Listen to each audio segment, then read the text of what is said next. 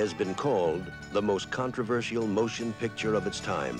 It is the most talked about and written about film of the decade. Now, from the director of The Deer Hunter, United Artists presents Michael Cimino's Heaven's Gate.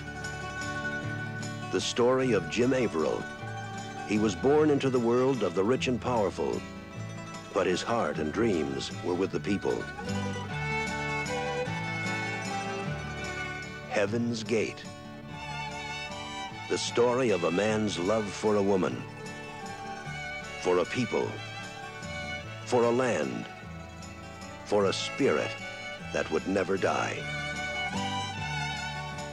Kristofferson in Michael Cimino's Heaven's Gate.